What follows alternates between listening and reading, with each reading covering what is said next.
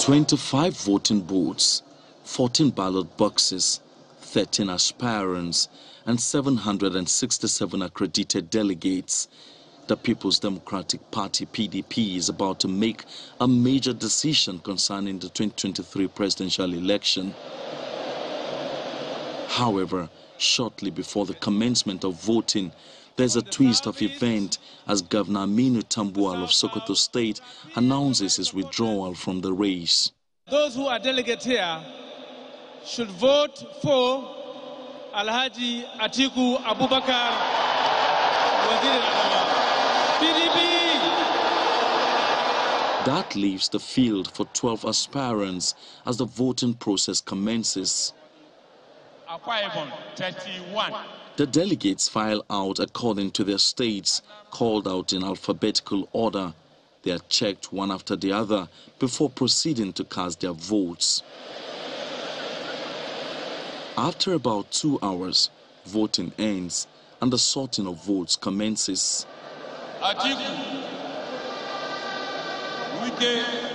Then the votes are counted. Udom Emmanuel Gabriel. 1, 2. A total of 764 votes are cast. 12 votes are void, as the former Vice President Alhaji Atiku Abubakar polls 371 votes. Governor Nyesom Wike of Rivers State polls 237 votes. Former Senate President Bukola Saraki polls 70 votes.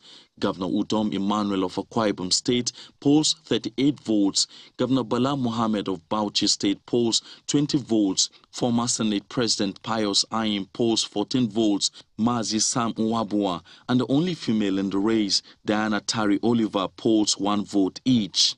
I, Senator David Alecheno Bonaventure Mark, GCON, hereby return Atiku Abubakar as the winner of the election. He is hereby returned elected. Congratulations. In his acceptance speech, Mr. Atiku Abubakar calls for the unity of the party. I will work to ensure I restore unity and I give a sense of belonging to all Nigerians, irrespective of their places of origin and irrespective of the faith they practice. I also committed that I was going to deal decisively with our security challenges in this country. This is the second time the PDP will be giving its presidential ticket to Mr. Atiku Abubakar, the first being in 2019 when he lost to the incumbent President Muhammadu Buhari. Emperor Simon, Channels Television News.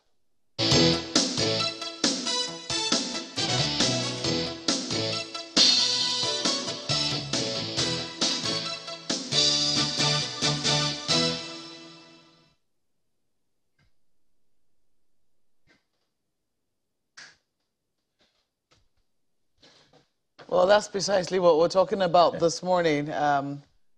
Should we say 2 mornings after? Because normally when you wake up, there's always the morning after. But Sunday was that morning. Today is Monday. And we have with us this morning one of the participants in the PDP presidential primary. Mazi Sam Ohuabunwa joins us. He's the PDP presidential aspirant. Welcome to the program this morning. Thank you. We also have with us Senator Sani, who's also a member of the People's Democratic Party and had also contested to be a governor under the platform of the PDP in Kaduna State. Senator, you're welcome to Sunrise Elite this morning. Thank you. Well, finally, the primaries are done. This is what we saw, that the PDP decided to go for open secret ballot. For a number of people, they say that that is certainly something worth celebrating. Do you agree with them? Let me come to you, Mazi. Well, I think that was a good development because I think it was part of the decision of the leadership of the party to make the primaries as transparent and as open as possible. And I think this was a good attempt to ensure that that happened. So do you think that that reflects the number of people that you were able to appeal to through going by the votes that you scored? Well, most voters were influenced by different factors. I had always thought there were three things that could make somebody vote for you. One would be the profundity of your thoughts, your ideas, what you want to achieve by coming to the office, what I call your vision. The other would be how you're able to convince him either directly or through third parties, what we call influencers. And of course, in Nigerian politics, the other is the effect of money. So by the time you see the votes emerging, you see that there's a skewed, the voters came up to that decision facing different influences. So it did not reflect what I was hoping, but that was the reality of what we confronted. Well, of the three factors, what were your strongest points? There's three My factors vision. you mentioned. My vision, I had ideology. Everybody told me, look, this is what Nigeria needs. They need a new Nigeria. They need people like you with competence, experience, and character. But you know, this is Nigeria. This is Nigeria. They kept telling me this is Nigeria. I said, we think this country should change, you know, in terms of how it decides to select its leadership. Because if we keep doing the same thing, we're likely going to be getting the same answers. That was our preaching. Now, each time we spoke, they say you preached very well. But we knew that that wasn't all that was needed to be done in the context. Do you feel betrayed that, I mean, from your state, you didn't even get the 17 votes, which, I mean, we'll expect that it's a given at least. That's where you're from. 17 delegates should naturally be behind you. Do you feel betrayed by the delegates from your state first? Well, I feel disappointed. I feel disappointed that it happened that way. But then it's the nature of politics and the nature of the level of the structures of delivering political thoughts and opinions in what we have in this country. There's a lot of capture, a lot of influence that sometimes doesn't allow the individual voter to exercise much discretion. If somebody who has a lot of influence, political, financial, puts you and says this is where you should go, very many people have the lever to follow their conscience. And many also have the difficulty in seeing money and ignoring it, especially when it's substantial. So it's human behavior. Are you looking at today, the benefits of today? Are you looking at tomorrow or the day after? So there are all kinds of considerations in coming to a conclusion in deciding who to vote. And it happened here. And let's be true, this is not the first time. During the last PDP election in Port Harcourt, the same way, the same pattern. And so it's nothing new. So if those were only hoping that it was going to get better with the entrance of people like us who represented different view, different worldview, different perspectives, that it could moderate things, you know, that people were more willing to listen to what you're saying and the kind of change or difference you make. But that didn't seem to cut the eyes. Well, distinguished, let me ask you, I mean, you have been a very keen observer of the process and you've also been an active participant in your state. I'd like to know whether the results proved any surprise for you. Thank you for having me in your program once again. Well, our democracy is 22 years old. And it is expected that each time you have an election, there should be some form of improvement in the way the quality and the transparency of the electoral process unfolds. But it is clear that despite attempts to reform our elections for the better, there are gray areas and dark areas that remains unchanged for years. To me, I believe that if this democracy is to survive, and if democracy is to really live up to its name as a democracy, those ingredients that made it possible for people to participate, either as electorate or as aspirants or as candidates, must be seriously taken care of to ensure that the game is played according to the rules. I participated in the election, and I have seen that there is no better time for us as a people and as a nation to focus on the way aspirants emerge as candidates than now. And I believe whatever government that is going to take over power, and whoever is going to take over power, and hopefully it will be the People's Democratic Party, this issue needs to be squarely addressed. I particularly has shown concern in the way aspirants canvass for votes, because we are not canvassing for votes based on policies and programs and agenda candidates have. We are simply in a bidding process. The primaries was more of a bidding process, more like an auction you have in eBay and other Sutabi, where you go meet the delegates and then they tell you what your opponents have offered them, and you are to top it off for them to vote for you. So, despite the fact that that was what has happened, but I believe that for the fact that the opposition, the main opposition in the country, has been able to conduct its primaries peacefully and winners emerged, I think this is the time for us to do the needful. Because if you don't address money politics, the idea of delegates turning the whole primaries into a market, we will not have candidates. We simply have businessmen, people who bought positions of power. And in a country like ours, where everyone or majority of people agree that the problems of Nigeria is leadership. So how can credible leaders emerge when you have to pay to be voted? And I believe that one of the things which I did clearly as an aspirant was to set the face by saying, I am not going to give you money. You vote for me based on my policies and agenda, or else you do what you vote for other persons. And somebody needs to say no.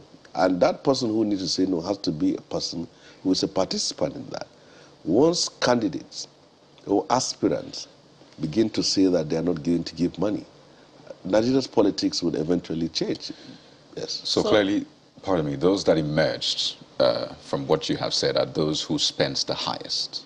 There is no doubt about it. In most cases, people who emerge, but it's in two ways also. At the state level, when they say delegates, you ask yourself, and they say elected delegates, you need to ask them, when were these people elected? Many were not simply not elected. They were names submitted by party chieftains in the state and then appointed as delegates. And they make sure that before you become a delegate, you are prepared to do what they want you to do, and you can see the quality of people that are always appointed as delegate and so-called elected delegates. You will see that they are there for somebody and for something. And until that area is seriously challenged, we will continue to have problems with our electoral system. Take, for example, when the issue of electoral reform came, and there was this prescription that candidates should only be elected through direct primaries, you can see the uproar among the political elites, the godfathers, the governors, because they knew that that was the narrow gate. The delegate system is the narrow gate where only those they want to be in power will be in power. No matter your programs, your policies, your agenda for people of your state, as long as you are in a major political party that is likely to take over power, if you don't have money to share to delegates, you will never have the opportunity. And unfortunately, we seem to have accepted or embraced or surrendered to the fact that this is the way the Romans do. So when you're in Rome, you should do as they do. But how can a country that is opposed to ransom payment, that is opposed to match fixing, now has itself unconscionably accepted bribery through a political process for leaders to emerge? It was done in the APC, and it is in the PDP, and this has been going on, and nobody is saying anything. Delegates are there for money. Money was shared to delegates at all levels. And if people will not discuss this issue, then we should forget about corruption, forget about talking about anti-corruption and whatever, because the very foundation where our leaders emerge is so decadent and rotten, because people were not emerging as leaders because they have programs on education, on health, on whatever. They emerged as leaders because there was a bidding process. And then a governor of a state knew very well that if you have a direct primaries where card-carrying members are going to vote, then it is very unlikely that he will have his way. And godfathers know that that will be the, what will break the camel's back. Because most candidates who are either anointed by anybody or who are favored by anybody will not like a system where they have to provide themselves for public scrutiny. In a typical ward of a political party, major political party, you have nothing less than, like in northern part of Nigeria, you have nothing less than 20 to 30,000 members. But you only have 3 delegates. So if these 20,000 members are going to vote, and you can't share $10,000 to each one of them, money is not there. I thought $35,000 was the highest paid. Well, I don't know, because I don't have proof of that, but I knew that that was the system. When I contested this governorship in Kaduna State, before the elections, on 2 days, I have to make it clear on my social media handle that I am not going to give 1 kobo to anybody. And not that, few minutes before the primaries started, the voting started, all the delegates were in the hall, and other candidates have made their offer. And then when it comes to me, I say, well, you look at my face, I look at yours. I am here, and for a state that has been besieged by banditry, people are being killed every day, and for a state that needs serious leadership and intervention that will rescue us. If you think the best way for us, for you people, and for the people of the state, is to elect leaders who give them money, then we have not suffered enough. Let's continue to live where we are, under bandits and terrorists, and continue to collect money and elect people who will give you money. And because of that, many didn't. I was in fact expecting nobody to vote for me. So before the counting started, I just went back home. So I then was called to have that 2 people voted for me without giving them anything. And that's something to celebrate. That's something to cheer. Well, for the fact that I got 2 votes without giving anybody anything, I think it's a sign for Nigeria that if we who can have the courage to defy the corruption system and the delegate system, we will reach where we need to. Mazi, so we've seen, I mean, from what both of you have said, it looks like there are a lot of flaws in this whole build-up. And, I mean, the PDP still wants to get power. That's the goal. Do you think it's moral, then, to want to achieve, to want to clean the nation, as it were, economically, security-wise, when the build-up in itself is flawed? Well, you see, there's a culture, there's a political culture, and everywhere culture takes time to change. We came into the game to try and change that culture. And you know, culture cannot be changed by one day, except you did a revolution, a violent revolution. So I think the culture change we have planted the seed. When he said he scored 2 votes, I scored 1, Violet scored 1, you now know that at least there is 1 man, or there are 2 men with conscience. Maybe to build up as we move on. It's a cultural thing. It's when I came into the game, of course, I even said I wasn't going to buy drinks. I wasn't going to give logistics. You come to a meeting and everybody walk out on you and say, "This man is this." So they actually walked out on you. Yeah, they say, "Are you serious?" You know, it is a cultural thing. There, it's like if you greet a politician good morning, he expects you to leave some money. If he greets you good morning, you also, it's just a culture. That's what I found out. So we began to fight that culture. And at some point, it was a tough job. But people left us and came back. You know, just like you said, if we insist enough, if persist enough, change cannot happen when everybody is compliant and take it as granted. Becoming president or becoming governor shouldn't be by all means. It's a sacrifice you want to make of your comfort, of your person, and even of your life. Why would you therefore spend so much money to serve people? It doesn't fit into my understanding, but that is the culture. Now, it is a national issue. It is symptomatic of the corruption that we have.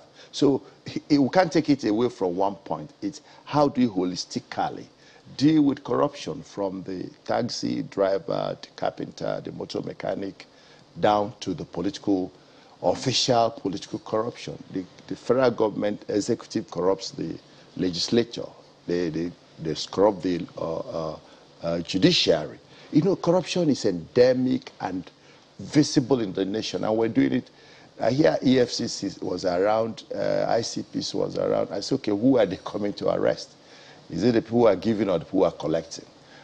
There is a major issue for our country, but as somebody told me, one of the chairmen, he said, "Sir Mazi, what you have said, the way you are going is the best way. Nigeria can get it better, but you can't change it from outside. Go and look for money, wherever you can get it, come in, then you can change it. That's what is important. You must be inside to change it." You know, so my hope is that someday somebody who gets in, or those who have gotten in now, would then decide, I've come this way. This is not the way this country can become globally competitive. Can't change much if you invest 16 billion naira or 6 billion naira or 10 billion naira in one activity. I don't know what is the intentment, how would that money be recouped? Because for me, it's not a business, it's a sacrifice. We're making a sacrifice. So there is problem. I know that my colleagues in Lagos can't wait to get their questions in. Ladies and gentlemen. Yeah, let me start with Senator Sani. When you speak about us trying to address this question of money politics, it's an important conversation to have. So could you shed some light on this for us, if you will? So how did you then emerge as senator while you were in the APC? Do we take it for granted that you equally shared money at that time? Well, I think as I'm conducting this interview, the people of Kaduna State are also listening and watching. And the people of the party that I was part of were also watching. In 2014, I told them in clear terms, unambiguously, that I'm not going to pay delegates or excos, and I was voted. That was a fact. So I did the same thing this time around. The last time I succeeded, but this time I didn't. But I believe that if we are going to change the system, somebody has to say no to it. And by saying no, it comes with consequences of losing the seat. But by saying no also, it opens a platform for a national conversation on the corruption in the delegate system. And it also opens a platform where the future generations of Nigerians can aspire for public office. I have a little daughter. Her name was Iman. She was contesting for a school prefect in primary school. And then she came back a day after the election and told me she lost. And I asked her, what happened? She said her opponent, who was, my daughter is 10 years, and her opponent was also 10 years. She told me that her opponent offered to share phones to the teachers and also to the electorates, and then they voted for her. And I said, okay, you shouldn't grieve that you lost, and let us see whether she's going to give them. Then after a week, she came back to tell me that everybody was attacking and criticizing and insulting her opponent. After making false promises, she was not able to share phones to everyone. So it has gone to that level. People, when you are going into politics as a fresher, what people will tell you is get money. Yeah. So it means that that is the only channel for which you get into power. In my own state, a single delegate for a federal constituency were given 3 million naira each. 3, and that is for a whole ward. You spend 9 million. You have that on good authority, Senator. The second person was trying to offer $5,000. But they say we have 3 million naira here. Can you hear me, Senator? Your 5,000. So, and you must top it up before. I hope you can, because Senator, can you hear me? The funds that you made reference to that was given to delegates, do you have that on good authority that actually happened? It is not only good authority, it's on best authority. So if you want to be very clear, I think Nigerians, we just have to tell ourselves, we shouldn't be hypocritical about these things here. People are giving delegates money. And somebody said, if we can pay for a form of 50 million naira for governorship or 21 million naira for governorship under the People's Democratic Party, why can't we pay delegates? Okay, what I told them, that would mean a receipt for what I paid. So, Senator, but no delegate would give you any receipt. That will mean that the AFCC or the ICPC will have no excuse whatsoever not to ask questions of certain people because they can't afford to say, well, we didn't see anything. So now that this is out there, they should be able to act. But while you were in APC, I mean, you were a senator, you should have more information than those who were outside. At the time that President Buhari contested and emerged, what transpired? Was money shared? How did he emerge? Because the impression is he didn't share money, but he emerged as president. So is that something that we can latch onto if that was what happened? There are two ways to which money can be shared. But I think that question can best be answered by the Jagaban, because he was the leader of those who worked for Buhari's emergence in the primaries in Lagos. So he is the best. Try and invite him to this program to ask whether money was shared. But what I know very well is that it's a situation where the candidate either pays or somebody pays for him. And many people who emerged who don't have money certainly have a godfather. So if you can't get money from the candidate, certainly there is a godfather who has done the job for him behind the scene. And what we should not fail to address is the very fact that as long as a system exists where leaders can only emerge if they give bribe, because we don't just call it money, it's bribe. You pay bribe in cash to delegates to vote for you. If we cannot address that issue, we should, whoever wins doesn't win because he doesn't have programs or policies. Whoever loses is not losing or has not lost because he doesn't have good policy or program. It's simply about what you give or what you refuse to give. So, Senator, the EFCC were on ground during the PDP presidential primary. What difference did their presence make? What's the implication of their presence at the primary?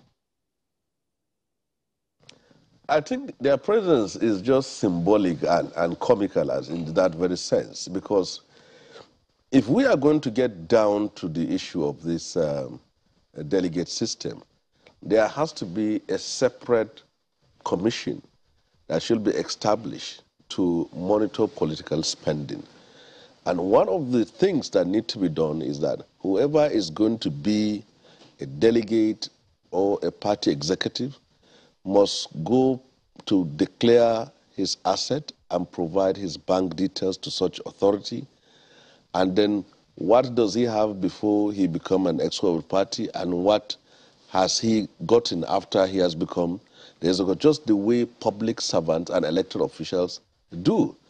There must be a system that you monitor funds and the way party executives and but you see, delegates as they are now just come in to be delegates just some few weeks before elections.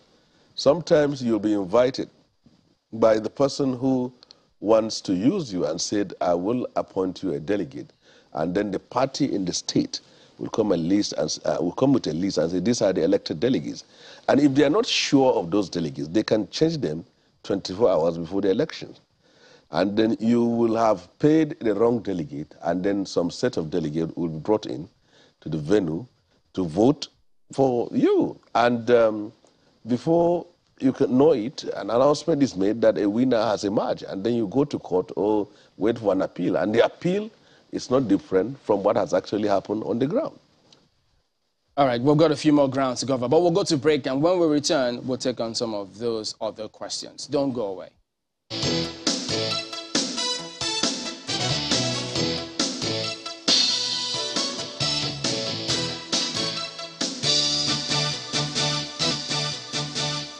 Welcome back to Sunrise Today. We're trying to just have another look at what transpired at the just concluded PDP primaries, both at the national and then state level. We've got two gentlemen in our studios in Abuja who are trying to shed light on some of what transpired that needs to be corrected if we need to have a lot more integrity in the electoral process. Mazi Ohuabunwa, good to see you. Let me ask you, well, before you got into the fray, you must have studied the system, trying to gauge what's happening before you decided to say, you know what, I will take this plunge.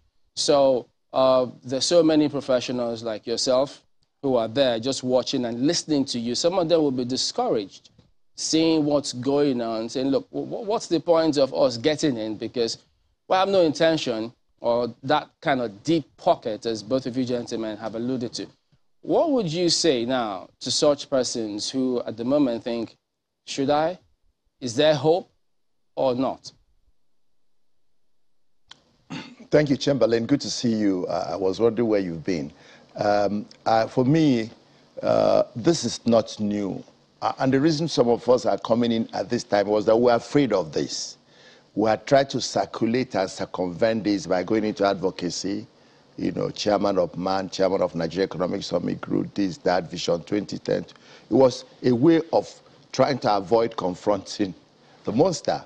But, you know, you get to a point in your life, you just can't continue to run away from something that you think you have a strong motivation for, and you have to confront it. I'm not completely disappointed. The only area I feel that I thought we have dented this a little bit with some of the few guys that came ahead of us. We thought that maybe we have begun to shift towards policy. I mean, I was the only guy who presented a policy document at our primary, you know, which I eventually handed over to the, and I hope they will use it, the party will use it. The thing is that I would encourage everybody not to run away. Maybe the earlier you started, the better, so that, you know, over a couple of cycles, we can hope that. But you see, the truth is that there won't be a change until the leadership decides there'll be a change. The whole problem we have in our country is because of the inept leadership on a continuous, sustainable basis. The moment you have a leadership that is angry enough against this wholesome endemic corruption in our system, whether it is political, whether it is non-political, change will come. But if we have leaders who are compliant, who are just willing to go on with it, and it's just left to those of us on the stage, get bashed, and then move on, I don't think it's going to change. Well, you began the other time. Example, my apologies, Mazi. One of the things that you said earlier that, you know, tickled me, piqued my interest was, you talked about the culture in the political parties. And I'm wondering if that culture is something that is legislated. Well, I would assume it is unwritten. So is there a way, a role for the political parties to play in ensuring that we decimate as much as possible the role of money in politics? I'm saying this because if, for instance, the parties can orchestrate a way in which the delegates come into the system and ensure a strict monitoring of the process, maybe it could help. So are you in any way saying, or rather, if this is what we have on our hands, are the parties, the establishment themselves, complicit? To be sincere to you, we can't deal with this business of dealing with corruption piecemeal. It will not work.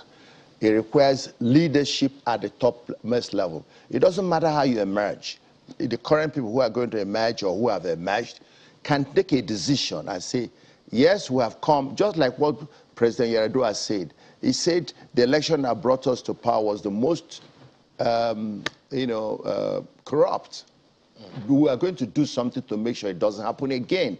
That's where this kind of change can start. That's because for government. The party leaders you are talking about. Mazi, just 1 second. That's for the government. Yes, we're going to talk about the political parties themselves, because we don't know which party is going to come to the top at the federal level, and we don't know which party is going to emerge at the state levels where there will be elections. So is there a role for the political parties who bring up these delegates themselves to ensure that it's principles over the pockets, over profits?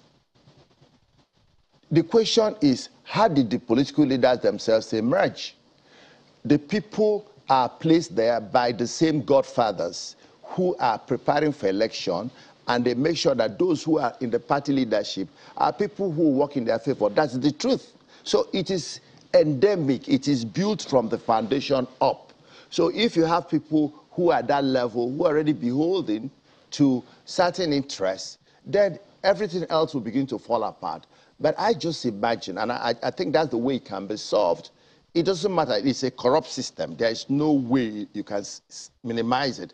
But let somebody arrive at the top, the party leaders, the presidential candidates, whoever it is, say, okay, so far we can't go beyond this place. We've come this far. Let us determine to make a change. That is when it is going to work. And it can start with the political parties in a way. But even the demand side is from the voters, and what we are saying at delegate level, sometimes replicated at the the general elections. People are asking for money, and if you don't bring money, they go to who brings money. And the moment there's a demand, supply will follow.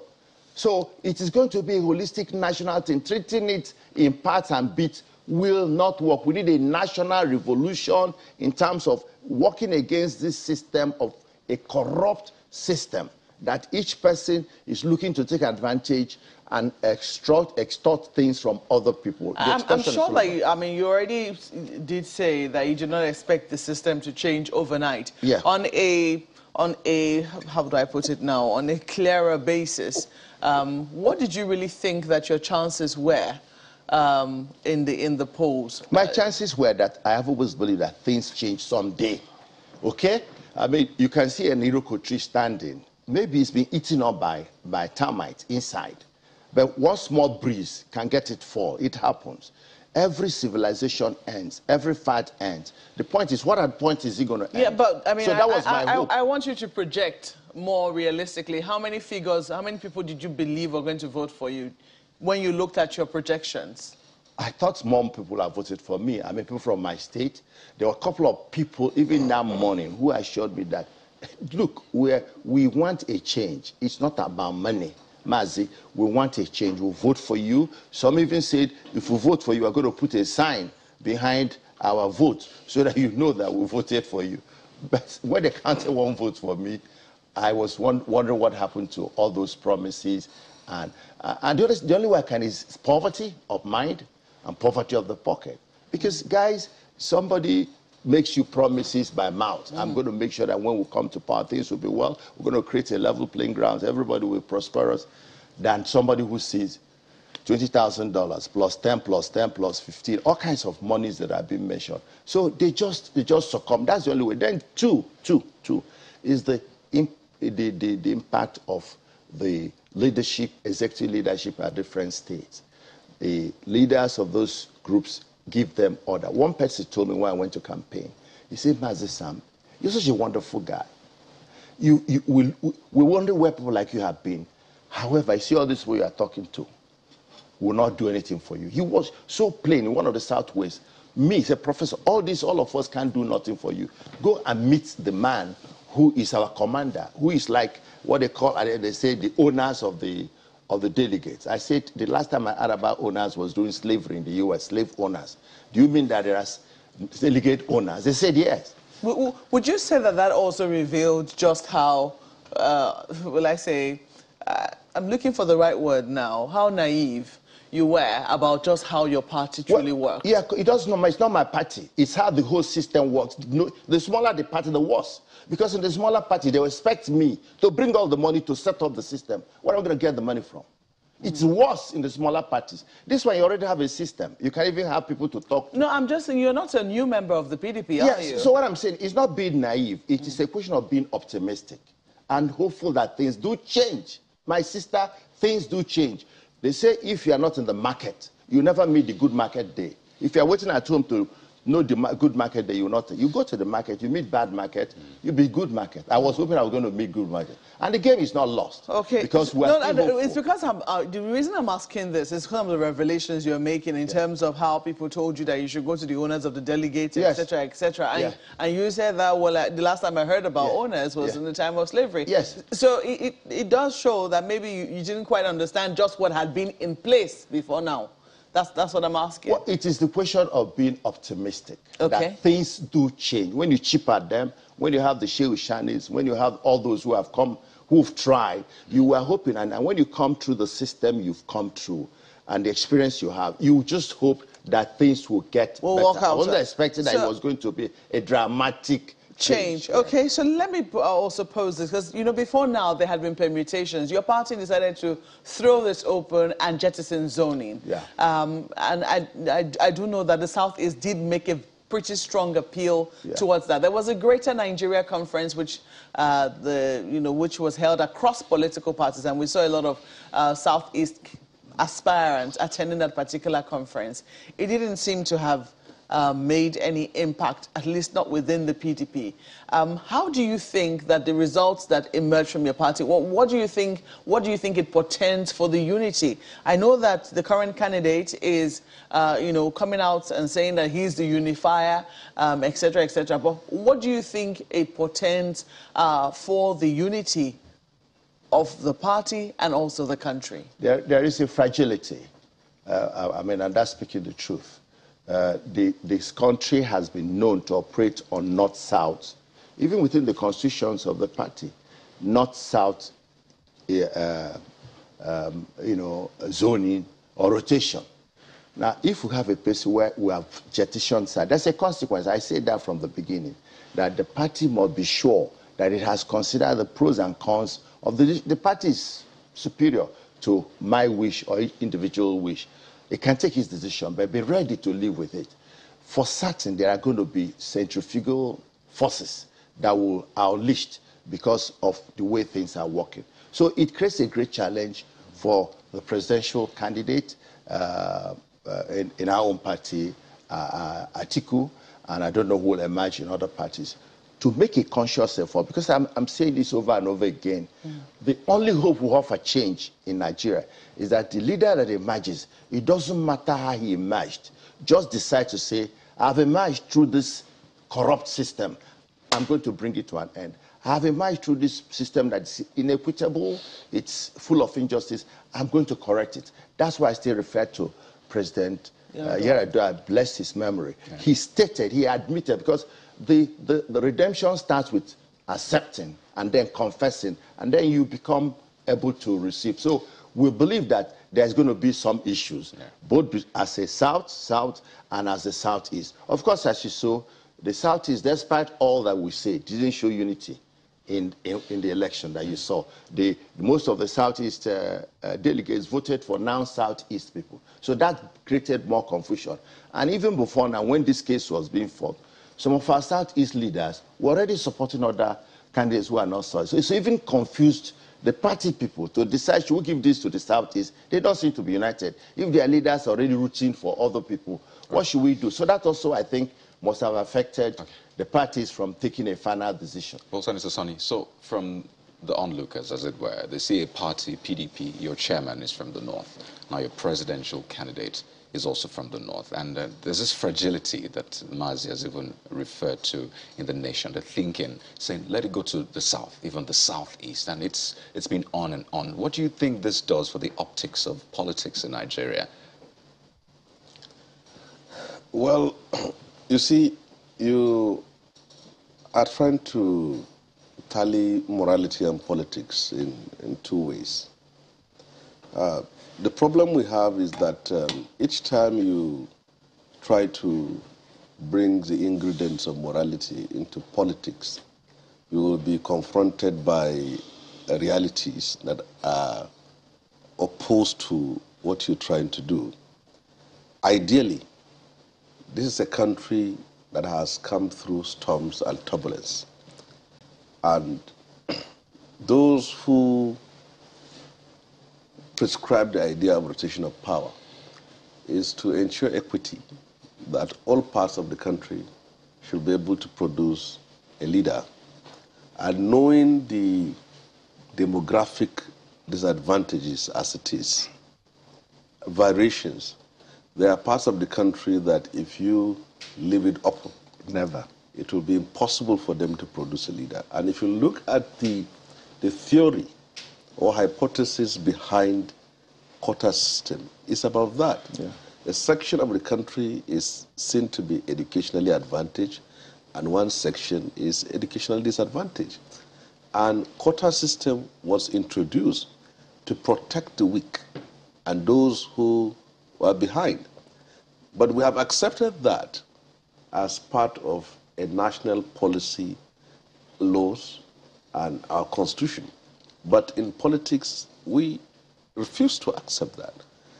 So the idea of zoning or rotating power is to tackle some of these issues that have threatened our existence as unity as a country, and that is continuously becoming a problem to us. Mazi is from the southeastern part of Nigeria. Likewise, likewise Peter Obi and Ohuabunwa and others. But if we are going to be realistic with ourselves, that is the only part of the country that in the last 22 years has neither produced a president or a vice president. And that part of the country is now, there are people in that part of the country that are taking advantage of the fact that if we are not wanted here, then we should leave. So if you disappoint Mazi, you are falling into the hands of separatists. So in a situation like this, we must put it in our constitution. We must include in our constitution, in our laws, how these issues can be addressed. If we throw it open, certainly there are parts of the country that will never smell or taste power for a very long time. I come from the most populous zone, which is northwestern part of Nigeria.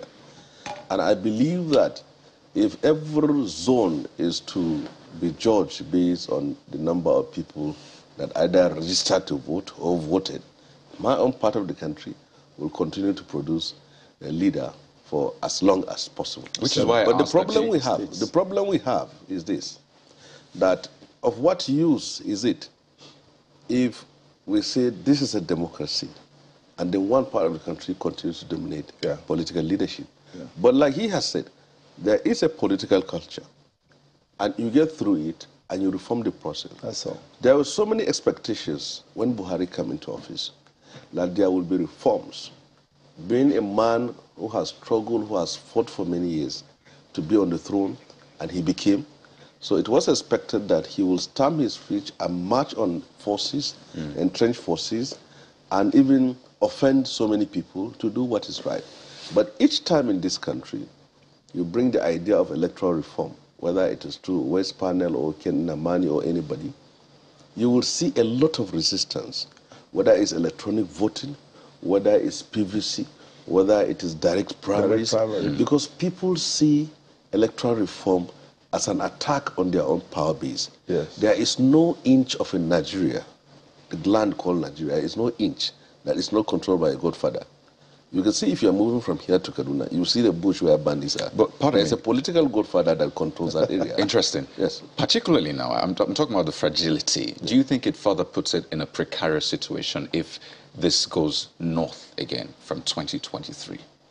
No. Well, for now, the political leaders of the opposition party have already, and the party has resolved and has voted for its candidate. So the expectation now is that the new leader who will emerge as a president, and that should be Atiku Abubakar, being a man who has been in a position of power for a very long time with such experience and profile, he has a historic duty to do what Buhari has failed to do, for equity and for justice. Even at least for once, let us have a system where all Nigerians will feel that they have a stake in the enterprise called Nigeria. In fact, let's go south now to our Lagos studio for equity and fairness. My colleagues would like to ask you a few questions. Back to you guys. Speaking of equity and fairness, I'd like to take it back a bit to Markwe's point, and closely related to that is the Southern Middle Belt's reaction to the outcome of the primaries, saying that it is an affront and that the political elite does not consider the unity of the country to be important. And closely related to that, Mazi, is the Southeast agitation for a presidency of Southeastern extraction. But if we look at the outcome of the results, you got 1 vote, and Senator Ayim Pasayim, who is also of Southeast extraction, got 14 votes.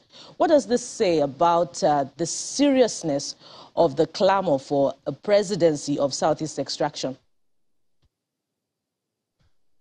Well, for me, like I said, I was disappointed, and many Nigerians are disappointed. And if the people of the Southeast are serious about it, they should have shown so by the election. But the truth is that those who elected, the few that elected, do not represent the Southeast at all. As Comrade Shehu Sani said, how did they come to be? Many of them were selected, some were elected. So they're a small number. The majority opinion does not represent what we see. So we will not read this to mean that the Southeast is not interested. They are. The mainstream people do, the youths want, and the rest of the people of the Southeast. But it is true that the symbolism exhibited by these people who voted is condemnable, because I wouldn't see how I would come to people will come and they will not vote for the Southeasterners, whatever influence. Even if it's money, there must be some considerations bigger than money. You can collect money and still vote your conscience or show that you truly want this movement. So I do believe that at the end of the day, rationality and, like Shehu has said, let the emergent presidential candidates and ultimate president of the country, again, as we all agreed, must be the PDP candidate. Let him decide. That's what history will remember him for, to reform the electoral system and give the people of Nigeria just 1 second. You said earlier, Mazi, just 1 second. The electoral just 1 second, Mazi. You said earlier that, following up on Bukola's questions just now, you said that, well, you've said that you were disappointed. But then you also spoke to the seeming disunity within the rank and file of the Southeast. So perhaps that's the question that Bukola is asking. If there is such a disunity, so to speak, and that you said that many people also didn't particularly agree whether or not to go in a particular tangent, doesn't that also suggest that it's just talk, a desire, not necessarily a will to actually select someone of Southeast extraction? Even though it is a clamor, there seems to be no unity as to whether or not and to whom should have been put forward by the Southeast unitedly. Well, the thing is that is symptomatic of what goes on. I'll give you an example. the South people, the South, the leader, Feni Ferayo Adebayo, has said the Southwest should not contest. But there are not Southwestern people contesting, you know. So it's just that there's a kind of discordance between what the political elite want or are saying and what the people are saying. That dichotomy exists even in the national. What the country wants and what the political elite wants sometimes do not agree. So I agree in essence that it gives a sense of lack of unity. It does. And those who say so cannot be blamed because the evidence seems to suggest so. But let's not worry about what these 90 people or 96 people or 100 people who voted. Let's think about the majority of the people. And even not thinking about that, they didn't even, the call for equity, justice and fair play just says that do the right thing for the people. It doesn't matter whether they are fighting for it or not. Let every child, let every person in the country get his due share. Let's consider the weak. Let's consider the disadvantaged, those who cannot yell or shout. We must not deny them that opportunity because we must give them a sense of ownership so that they can bring their best. This country needs everybody pulling together to pull us out of this economic doldrum that we have and move us to a prosperous nation that we desire for all, that is safe and secure. And if you do not enthrone justice, then peace is threatened. So, Mazi, just one more from here, for me. You know, we've seen the statements from Ohanaeze saying, well, they will not back the winner of the PDP primaries. Let me not go too far ahead. What do you think is the implication of all that you've said about the party giving a very serious consideration to a candidate or an aspirant of Southeast extraction? Is this likely going to have any major impact on the chances of Atiku Abubakar in the future? Well, it depends on how the party handles it.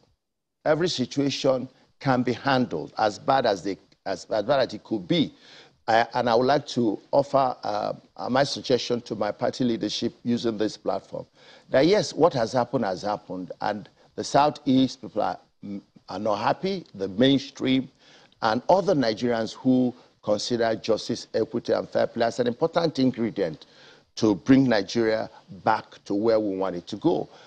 So it is now left to the party leadership to take whatever preemptive action they need to take to assuage the Southeast and the South and whatever other people that feel they are being left out. It is the responsibility of our presidential candidate, Atiku, and the leadership to do that. If they don't, certainly every action has an equal and opposite reaction. Right. And you can't beat a child and tell the child not to cry. Well, some will then say that it makes sense that Mr. Peter Obi left the PDP before the primaries because maybe the same fate will have been his portion as well. But I'm curious, would you be willing to accept maybe a vice presidential slot? Well, the issue is that, as I said in 2019, what happened today happened in 2019. There's nothing new. It's the same system. So we cannot pretend that it's just a new development. But the issue is that I have a heart to serve Nigeria. I'm willing to make the sacrifice. And whatever opportunity presents, I will certainly consider it. It's not about me. It's about redeeming this country. It's about creating future for our children and grandchildren. It's about uniting us and making us emerge as a globally competitive nation that will be at peace with itself and respected. So whatever role that God grants me to advance that vision, I will gladly take. Interesting. We're winding down now, but Senator, I needed to land on a point you were making earlier. You were talking about forests and how these forests have even godfathers. Am I right? Yeah, what I'm trying to say literally is that every inch of the territory called Nigeria is controlled by a certain godfather, whether it's local or statewide or regional. So in that respect, those godfathers will always attempt to reform our elections as being an intrusion into their own power base. But this is a historic opportunity for the opposition to get to power and do what is right. And what is right specifically is exercising the evil of money in politics that will make it easier, simpler, and possible for men and women of integrity to aspire for public office and be elected into office. That is the only way we can go about it. The election, the primaries has come and gone. Let us rally round the presidential candidate of the PDP, Atiku Abubakar, for him to reform Nigeria, for him to restore peace, order, and do what is right for this country. The ruling party has done what they could. For 8 years, you have seen what you have seen. And I believe that it is time to have a new person in power to ensure that this country is united, secured, so that we can move ahead. But don't forget that the ruling party has its own primaries next week. And it was just before your primary that INEC, moved the deadline for for conducting primaries and the submission of names. Do you think that maybe gives an undue advantage or maybe puts you at a disadvantage? I wonder how you took in the whole shifting of the deadline. You see, in other countries, the opposition tries to wait for what the ruling party will do. But in this situation, you can see the APC is always waiting for what the PDP will do. They don't even know where their chairman will come from until the PDP decided they should go to the North Central, and then they followed and sent to the North Central. They decided before that they were going to shift power to southern part of Nigeria. Yeah. Then later, there was this that we have not decided and it is open. And now you see them, they kept changing their timetable in order to wait to see what the opposition is going to do. And right now, they are so confused. They don't even know whether to zone power or to leave it open. They are so indecisive. And you can even see the extension of this INEC timetable is more to their own favor because they can't even screen their candidates. They just don't know what to do. You need to take a decision. You are in charge of Nigeria. You are a ruling party. You should be the first setter. But it appears that this is not the case. Someone from northern part of Nigeria has been the president for 8 years from a ruling party. So if logically you should send it to the south, the opposition party may not be obliged to do that because they want to win election. Yeah. They want to win election. And you have to have the power before you think of rotating it or not rotating it. So that is why the Atiku factor now has been able to play.